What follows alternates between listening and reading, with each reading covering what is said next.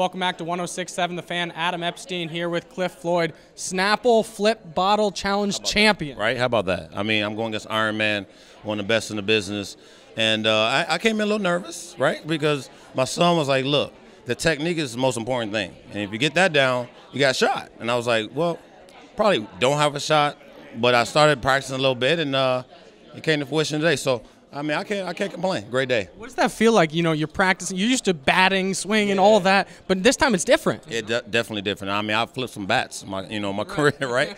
But it's one of those things where you get competitive, right? And you start having fun. And Rip is over there. We have, we're going back and forth. We got the mics on, and then you get in that zone. And the biggest thing was, you gotta get the first one. You get the first one, you settle in a little bit, and then the rest was history, man. So you took down Cal Ripken Jr. Look at you. You got the Snapple jersey on. It looks good on you. Looks amazing. I mean, great event, great people.